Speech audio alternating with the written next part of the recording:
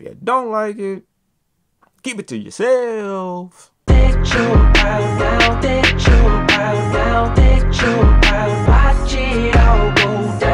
is I, Sar B-Child, with another blog. I mean, yo, appreciate y'all for tuning in.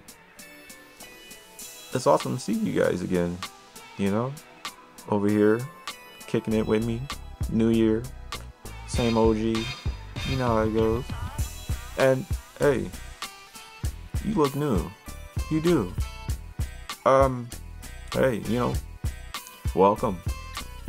And then since you're here, I definitely appreciate it if you gave me a quick like, subscribe, you know, yeah, and if you like what you're hearing so far, and you know, further down the line, share this joint with a friend of yours, or a relative, an aunt, an uncle, someone. Truly appreciate that. Okay, my sneaker heads, what are we about to purchase today?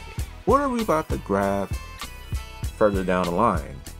I have a few, and there's probably one I really want to get my clutches on. Seriously. And then there's tons out there that caught my eye. It already started with those Chicago 2s. Those Chicago 2s are fantastic. There's a few Air Jordan 1s I'm looking at. How y'all feel about those satin joints that's coming out? It reminds me of those Nike Vandals. I love those Nike Vandals, by the way. Those are great. I missed out on those Terminator joints. The difference is the damn what is that? The you know, the band. What you call that? Yes, you know what I'm talking about. It's like this 3M. That was the only difference between the pair I got and the ones I really wanted. Okay, my boy Reese, you saw him strapping up with those, the original Terminator. I don't know, yeah. And the Air Jordan 1, you know, the black and white joints, that's just a clean color through and through. Put those on, put on a tux, put on something very dope, very casual, or formal, or informal, and you will win with those. Okay. What else? Air Jordan 2s. I know I got the Chicago joints, but what about those green and white bangers? So simple. I know. Come on, yo. Pick something else. No, I might pick those. Those look cool. Those look awesome. Those look great. Great. And then over in the New Balance territory, the 550s and the 650s. I just love those silhouettes a lot. And it all depends on the colors. And there's tons of colors that's coming out for both 550s and the 650s.